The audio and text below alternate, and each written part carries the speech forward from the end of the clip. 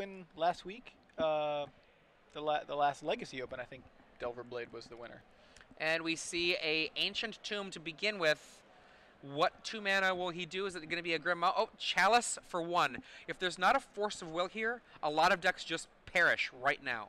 Yeah, and Ben finds Force of Will on the top of his library, not where he needed it to be when that Chalice was on the stack. And Chalice resolves. Ben leads off with a Wasteland on Ollie's Ancient Tomb, and Ollie follows up with a Wasteland of his own. But yeah, that Chalice on 1 really cripples the Delver deck if Ben's unable to take care of it. He has a second Wasteland to deal with Ollie's Wasteland, so we currently have 0 permanents on board with the exception of a Chalice on 1. Chalice of the Void, an incredible spell. However many counters are on it, spells of that casting cost get countered. And it's a Wasteland battle because Ollie plays a Wasteland to deal with to take out Ben's Volcanic Island. Ben is going to attempt to do something here. He's adding a mana, but... Well, it could be that he's going to do a check. Hey, you remember that you have a Chalice in play, right? Right. Okay. That's interesting. He bolts and then dazes the bolt in order to pick up the land. That was very clever. So saving his land from Wasteland. He's able to keep his Volcanic Island and replay it. So right now the board is Volcanic Island for Ben Friedman, Chalice of the Void. Ooh, 2 mana has been achieved. Stoneforge Mystic. And Stoneforge resolves. Ben's going to tutor up a Batterskull most likely. And in the meantime, Ali stuck with 0 lands. He could explode very, very easily with a single 2 mana land. He's got quite a few of them in his deck. He's got City of Traders, he's got Ancient Tomb. Yeah, he's discarded a Metalworker and a Wormcoil Engine so far now that he's unable to hit his land drops. So Batterskull was the choice off of the Stoneforge Mystic for Ben. And I'm going to make an adjustment to the die on Chalice of the Void. And there's Batterskull. Germ Token comes in with it. And no lands for Ali. Ali has a couple of Goblin Welders in hand, another Chalice, which he's going to discard here. And Ben is going to be able to crack in for 5, knocking Ali to 14 and putting Ben up to 24. I actually like casting that 13. Chalice for 0. Oh, he's got Lotus Petals. Never mind. Because he's got Lotus Petals, that actually doesn't work. Now we see Goblin Welder, a very... Oh, counterspelled.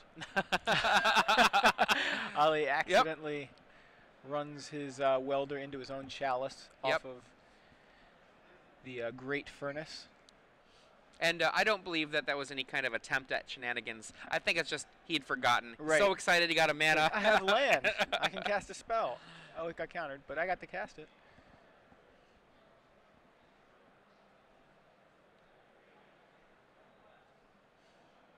So I think, yeah, we're in combat here, it looks like. And Ben discards a Grim Lavamancer. Ben discarding his 1-mana spells. Here we go. We're going to see a Grim Monolith come out. All right, remember that there is a Force of Will in Ben Friedman's hand. Yeah, so Lotus Petal resolves. Grim Monolith now on the stack. And Ben thinking about it. I think you probably I would get rid of that. Yeah, I would get rid of that with just so much excitement. You've got hefty clock on the board already. Ali already down to 8. You're not going to kill him next turn, but well, Monolith resolves. Maybe Ben's plan is to counter whatever it is he tries to cast off the Monolith, which happens to be a Metalworker, and that does appear to be the case. So Force of Will removing Delver of Secrets will counter the Metalworker, and Ben at 27 life to Ali's 8 crashes in yet again. Ben goes up to 31. Ali goes down to 3. And Ali, not much time to get out of this one. He does find a City of Traders. But he's pretty locked by that Batterskull. We see another Grim Monolith in his hand. So he's got a a Lodestone Golem. So City of Traders casts a second Grim Monolith, and then he casts Lodestone Golem, which you mentioned in his hand. This can block the Batterskull. There are very few cards. If you look at Ben Friedman's list, the amount of actual non-one casting cost spells in his deck are very few. 3 Force of Wills, 1 Umezawa's Jite, 4 Days, 1 Batterskull, 4 Stoneforge Mystics, and 2 Geist of St. Traft are all that he can cast in his entire deck. So Lodestone Golem does jump in front of the Batterskull, so it's little extra ability doesn't come into play there, but it does buy Ali another turn to get a second Metalworker onto the board. Looks like Ben has a fetch land. Am I seeing that right? Yep, there it is. Tarn. Yeah, Scalding Tarn, he's going to go ahead and crack it. I believe a Geist of St. Traft in his hand? Maybe I missaw that, but I thought I saw a Geist. But being able to take out that Germ token has bought Ali enough time to potentially dig back into this game. Now, Ben right now, he already passed by several lands that he could get. I think what he's doing is just checking what spells he can actually cast in his deck. There are not many. Yeah, trying to get kind of sculpt a plan around that Chalice for 1 that is on Ali's side of the board. And here comes the Geist. There it is. You were right, Geist of St. Traft. Well, if nothing else, he's got plenty of blue 1-mana spells to exile to Force of Will, which we saw him do already. Geist of St. Traft resolves. Now Ali with an active Metalworker. There you see Geist of St. Traft, standard all-star for pretty much the entire time it was in standard, and makes an impact in Legacy as well. Ali might just be dead right now. Finding some answer to that. Looking at his main deck, the only way that Ali can be able to stay alive this game is to get a Wormcoil Engine into play somehow. He does play 4. One he discarded 1 earlier. Yes. So I see a Cavern of the Souls. It looks like he's just picking them up. So unable to survive the onslaught of Geist of St. Traft, Batterskull, and little work from Stoneforge Mystic as well. Ali falls in game 1 here of round 11 of the StarCityGames.com Open Series featuring the Invitational live from Indianapolis. If you're just tuning in, I'm Joey Pasco in the booth with Adrian Sullivan, and we're a few rounds deep into our Legacy portion of Saturday. We're going to be having some standard action later on for you guys. Standard portion of the Invitational will be wrapping up today. We'll have 4 more rounds of standard, and then tomorrow the top 8 will be Legacy. Yeah, I'm thinking back to that early discard of the Wormcoil Engine. He did have a Goblin Welder in his hand at that point. And if he had discarded that Welder, I think he was thinking, oh, if I get a mana, I'll start being able to activate it, forgetting about his own Chalice. A Wormcoil Engine at that point in the game, he had 3 mana in play. He had the Metalworker, which I don't know how much mana it could create, but perhaps that would be enough. And then the Wormcoil Engine, I think, would have taken the game away. Yeah, it really could have, and maybe that was what it was. He ended up, I believe at one point, had 2 Goblin Welders in hand. So yeah, even discarding, he did eventually discard one of them, but maybe he should have held on to that Wormcoil for a bit longer and could have really got back into it. But we'll see if he can. It's hard. Yeah, I mean, and starting off with a Chalice on turn 1 against a Delver deck is, you have to feel like you're in really good shape to win. So in terms of the sideboard cards for Ben Friedman, first of all, Force of Will is a card that has to come in. You cannot allow a Chalice of the Void to resolve. It is just too powerful against you and really problematic. Wear Tear also is a card to come in because you've got to be knowing that you're going to be playing against Blood Moon and Chalice, and it can hit both sides of that. Right. A lot of targets. Plenty of targets for Wear and Tear for Ben. In addition, I really like Swords to Plowshares. Even though Chalice can happen, you can potentially counter the Chalice for 1. And even if you don't counter the Chalice, just having that, they don't always have a Chalice on turn 1. And if they go Goblin Welder on turn 1, you want to be able to get rid of it. Finally, Rest in Peace is in his sideboard. It's worth noting that he is playing against a Goblin Welder list. And Rest in Peace is not necessarily for a deck like Goblin Welder, but depending on if he has too many of other cards, I could see Rest in Peace being an anti-Welder card that would be fairly effective. On the other side of the board, we have Ali's sideboard being 4 Ensnaring Bridge, 1 Spine of Ishsa, 2 Duplicant, 3 Trinisphere, a Steel Hellkite, 2 Bottled Cloister, a Karn Liberated, and a Witchbane Orb. I think Trinisphere could certainly be give Ben fits, because his deck is meant to run off such few lands, and you see these Delver decks, they'll get up to 3 lands max to cast like a Geist of St. Traft, and if you're making all of their spells cost 3, like you really choke them on mana, not allowing the tempo deck to have that tempo and cast multiple spells a turn, threat backed up by counter spells. You just can't do that if a Trinisphere is in play. So 3 copies of those come in almost definitely. Ensnaring Bridge is one that's iffy. It really depends on whether Ali can empty his hand, because Ensnaring Bridge, because Ben's attackers are actually pretty small, with the exception of like the Germ, the 4/4 Germ, and the 4/4 Angel. The Angel, which circumvents the Ensnaring Bridge anyway, because it just is attacking and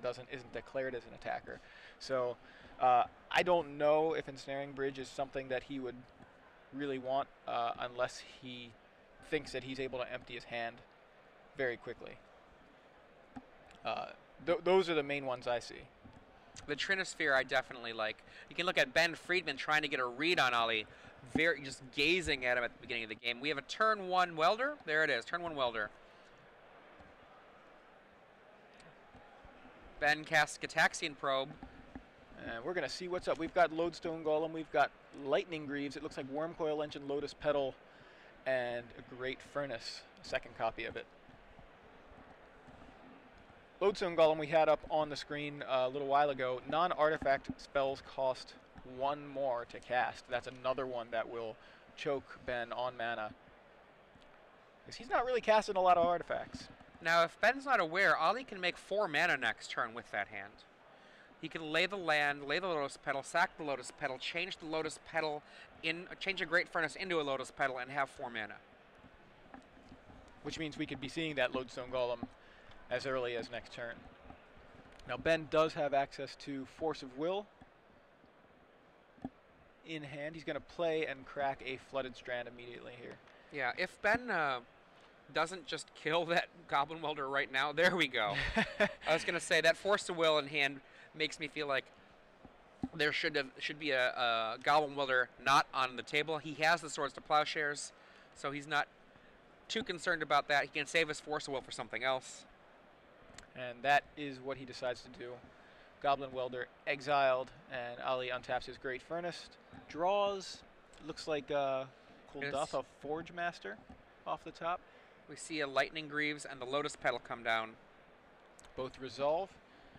Ben untaps for his turn, draws a Ponder off the top. Has a couple of Brainstorms, a Ponder, a Force of Will, a couple of lands, and a mystery card, which may be a Gitaxian Probe. Lightning Greaves is an incredibly scary card for the Mud deck. So many of the creatures just do ridiculous things. I know a Forge Master with a Greaves usually means your opponent is dead. Yeah, being able to threaten haste just on these monsters is very scary. One thing that's kind of interesting is I don't see a Blightsteel Colossus for him to get the instant kill. He does have the Sundering Titan, however. So a Ponder finishes resolving for Ben Friedman. He draws and casts a Delver of Secrets. A modified Delver of Secrets, it looks like. Can't quite tell what's going on there, but it is a Delver. Ancient Tomb. And you said you saw Kuldotha Forge Master. Yes. This is going to be rough. There's 4 mana. How far into this is Ali going to go? He starts with the Lodestone, and then he can Greaves it up. Now remember, Force of Will in hand, Ben has good reason to not let that guy hit play. Either way, Ali takes 2 damage from that Ancient Tomb. So Ben does have that additional Gitaxian Probe. that I thought he may exile that to the Force of Will to counter this Lodestone Golem. Looks like that's what he's going with. Yeah. So Force of Will, exiling Gitaxian Probe. Lodestone Golem is countered, and Ali passes the turn. Ben with 2 lands and a Delver in play. Gitaxian Probe off the top. That's a neat altar. So that was the altar. It was Bruce Banner into the Incredible Hulk. And you can see the Wormcoil Engine and the Koldatha Forge Master there in Ollie's hand. Yeah, Ben casts that Gitaxian Probe that was off of the top. That's the 3rd one of the game that Ben's seen. And flipped the Delver and gave Ben some free information at the low cost of 2 life. I would not mind wastelanding that Ancient Tomb right now. He's got the Wasteland. He could certainly kind of threaten to keep Ali out of this game by doing that. He's going to cast a Brainstorm first. Main phase Brainstorm. A little bit more info. What do we got? Finds, I think, a couple of fetch lands and a Ponder. Brainstorm finishes resolving. Or not finishes resolving, but it's still got to put a couple back. It's not Ancestral Recall. It's not? Feels like it sometimes. Yeah. He's going to put back 2 lands. That's a whole lot of nothing there. He does do the Wasteland. In for 3 in the air. And he's going to have to redraw one of those not exciting cards. Ponder, look at 2 of them. 1 extra card. Look at that, a Force of Will. How lucky. Yeah. He's got a blue card in hand. He does have an additional Brainstorm, so he can draw the Force of Will here, but he will be stuck with those 2 other lands on top, but it will protect him from whatever Ali's got. I mean, I like putting a Force of Will on top and a fetch land right below it. Or if he has he has a fetch land in hand anyway. I still put the fetch land right below it just so that I can use it later. Yeah. Yeah, I like that just to, I mean, it is, you've got a clock, and now you just need to protect, not necessarily protect your clock, but protect your life total, protect from your opponent's massive threats that we're already aware of. He goes with that plan. He just draw the Force of Will. And passes back to Ali. A Lotus Petal. So Ali with access to, remember, Wormcoil, Lotus Petal, and the Koldatha Forge Master in hand. Yeah, so he doesn't play the 2nd Lotus Petal, just passes back. Ben draws that other fetch land, so did exactly as we thought he might. He's going to go ahead and Brainstorm here. Interesting. Yeah, he knows one of them is a land. Yeah, and then 2 Tundra, surprise cards, and Stoneforge Mystic are the other 2 cards. So he's going to put back the Tundra and looks like the Misty Rainforest. He's got the Scalding Tarn still in hand to refresh the top of his library. He has no blue cards for that Force of Will, which could be relevant. He's going to go ahead and play that Scalding Tarn and crack it. Well, if Ali Aintrazi draws a 3rd Great Furnace, then I think the game just completely blows open, because he would be able to spend 5 mana by putting a Lotus Petal and the Great Furnace into play, and put a Koldatha Forge Master into play, give it haste, sacrifice his 3 lands to go get Sundering Titan, and destroy all of Ben Friedman's lands, give it haste, and have it come in. That would be something. Yeah. Ben finishes his turn by tutoring up a Batterskull off of a Stoneforge Mystic and crashing in with the Incredible Hulk Insectile Aberration, knocking Ali for another 3 life down to 13. And it looks like he actually drew, I think, a City of Traders, so he can actually make the same play because he'll have a Lotus Petal back that he won't have had to have sacrificed. There's 4.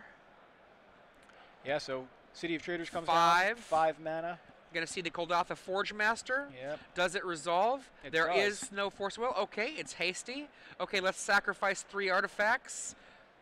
He goes land, Lotus Petal, it looks like. Yep.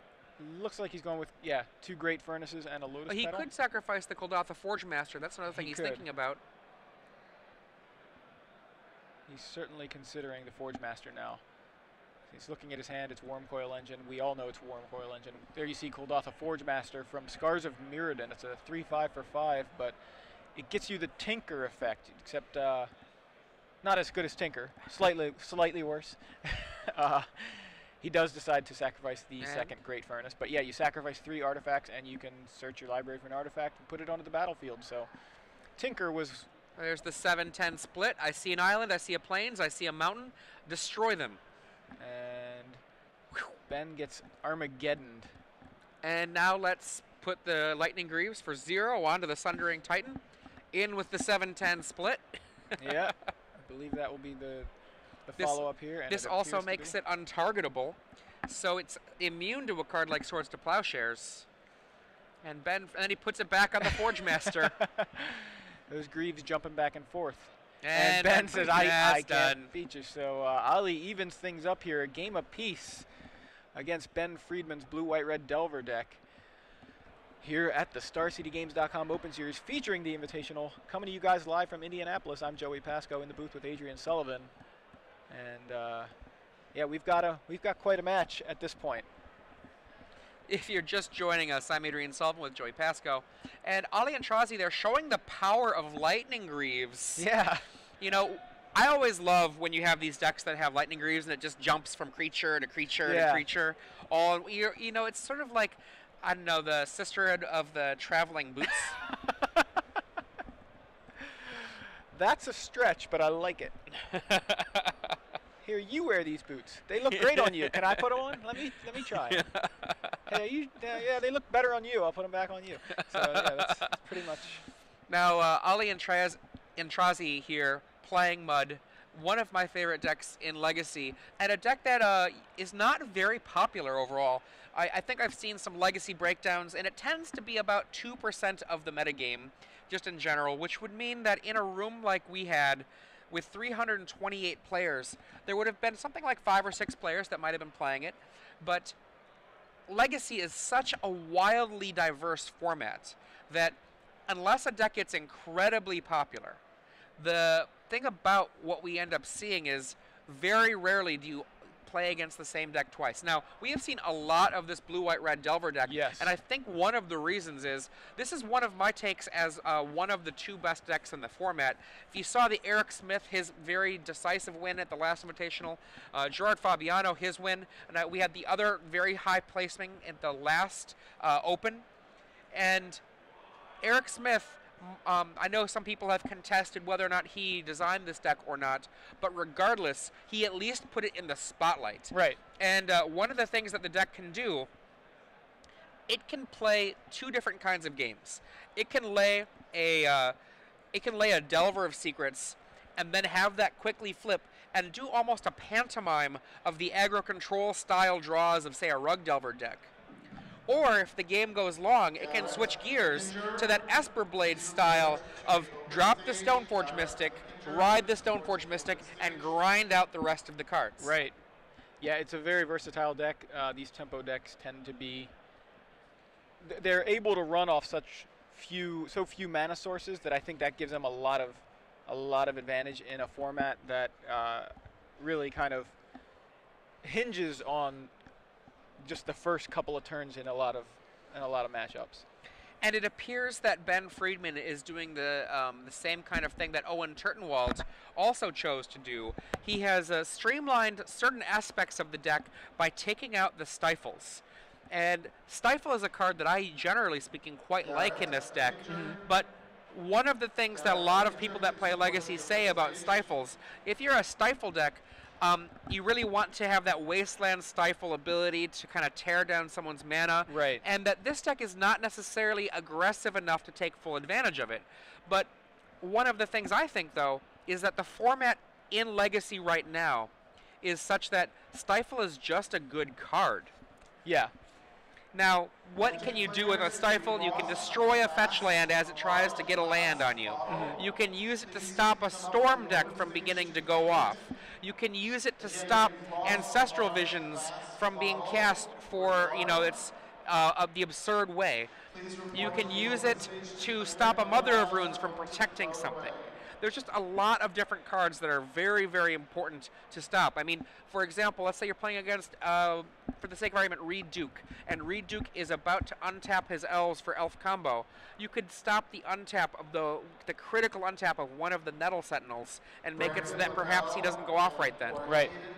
Yeah, a lot of different things you can do, a lot of kind of subtle things that you can do with the card Stifle, but foregoing it, Blue-White-Red Delver, or at least this iteration of the deck, is able to kind of supplement its defense, make it slightly, longer of a game with Geist of St. Traft, but he gets not only access to Lightning Bolt as a removal spell that can go to the dome, but he has access to Swords to Plowshares, where the Stifles make room for cards like that.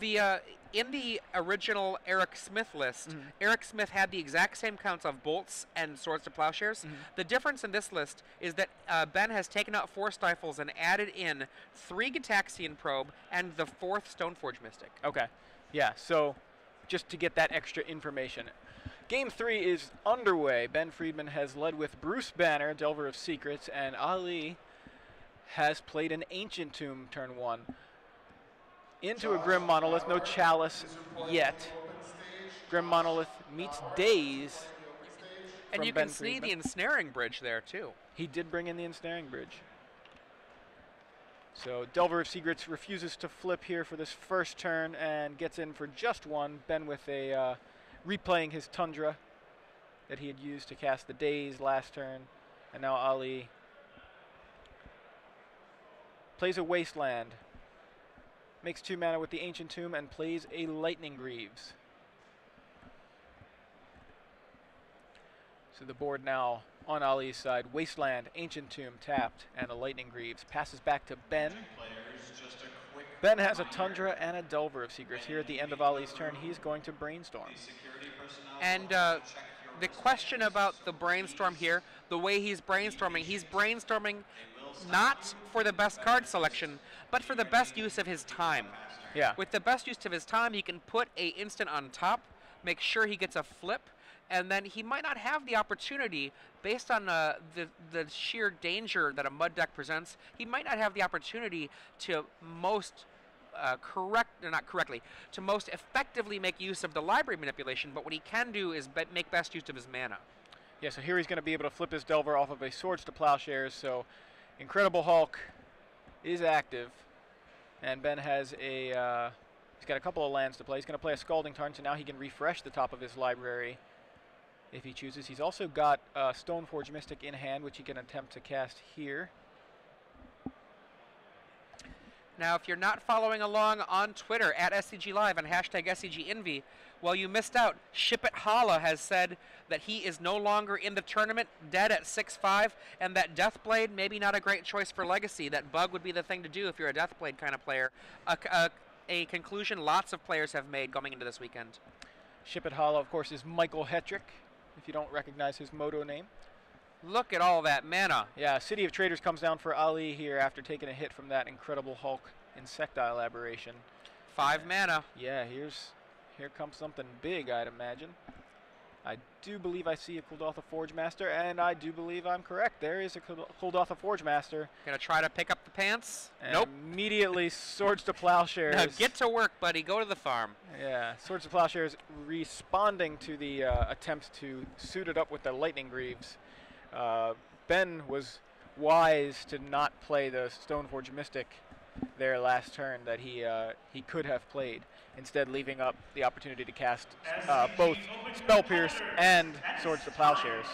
So he spends the end of Ali's turn cracking a Scalding Tarn, fetching up another Tundra. So Ben's side of the board is 2 Tundras and a flipped Delver of Secrets. Ali has Ancient Tomb, City of Traders, and Wasteland, and a Lightning Greaves. Ben untaps. His hand appears to be Swords to Plowshares, Stoneforge Mystic, Spell Pierce, and Volcanic Island.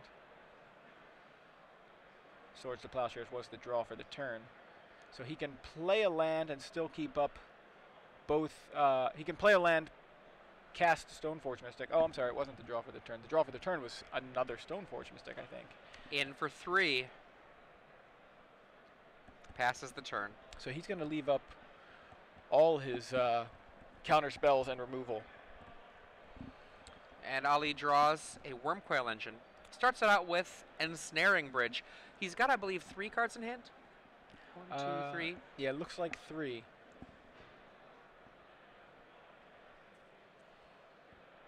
So This Ben, would, yeah, this is kind of a tough situation for Ben. It's kind of a card you don't really want to counter compared to the other things that Ali can do. there are so few cards that matter in the matchup in terms of how you can use your counter spells. Oh, look at that Spell Pierce. Yeah, the Baiting thing, Ali into taking 2 more damage, and does he have another Spell Pierce? he does not have another Spell Pierce, but Ali doesn't know that. Ali's hand appears to be Worm Coil Engine, double Goblin Welder, and So it's actually 4 cards in so hand. it is actually 4 cards, yeah. And he lets it go. So Spell Pierce successfully countering the Ensnaring Bridge, and Ali passes the turn back. Ben draws Daze, I think, for the turn. In for 3. Down to 7. Now those Ancient Tomb activations really scary because 1 more activation and that makes it a 2-turn clock for Ben. Potentially even quicker, but here's a Stoneforge Mystic. Stoneforge Mystic is going to find, he's looking at Jite and Batterskull, they're near each other. He's going with the Jite.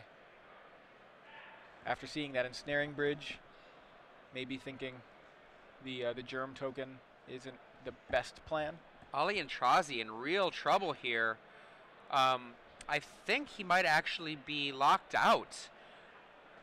With that draw, let me think. He's got a Lightning Greaves. No, he is not locked out yet. If he draws a 2-mana source on the next turn, he can cast through the days a Worm Coil Engine, Greaves it up, and go down to 1 and then back up to 7. Let's see if he can pull it off. Not this turn. This turn he has. No, he needs, yeah, he can't do needs it anything next here. turn. He's got a Blood Moon, which would actually hurt him more than it would hurt Ben. So Ben here has a Stoneforge Mystic and an Insectile Aberration available, both live. He's got an Umezawa's Jite in hand. He can go land, suit up, or land, play Jite, suit up one of the creatures. Crash in for 4. Knocking Ali to 3, which would, yeah.